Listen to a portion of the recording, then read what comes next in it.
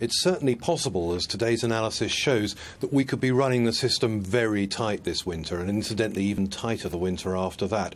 But industry will be doing everything possible to help manage its demand so that this bad situation isn't made any worse than it needs to be. And industries like steel and chemical manufacturers, if they've got flexibility in when they can use their power, will use it off-peak if they can and try and reduce the demand on the system when it's under stress. Could be fine though, couldn't we?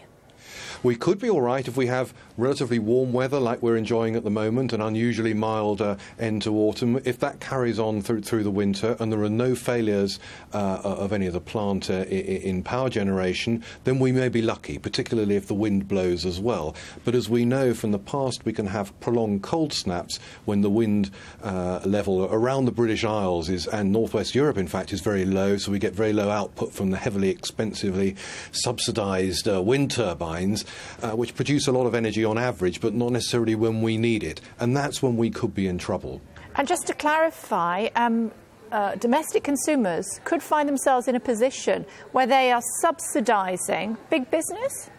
I wouldn't quite put it like that. If they were, it would certainly be a problem. What we're faced with is a situation where we have a lack of generating capacity, potentially, and if it's cheaper to get industry to reduce its demand than it is to get more capacity on the system, burning gas or coal to keep the lights on, then it will actually be cheaper for the domestic consumer and other businesses than the alternative. But of course, we shouldn't be in this situation in the first place, and energy-intensive businesses, other manufacturing companies and domestic consumers alike, we all need secure energy supplies, and we need to get going fast in building replacement gas-fired power stations and in the longer run nuclear to replace the older plant that's coming to the end of its life.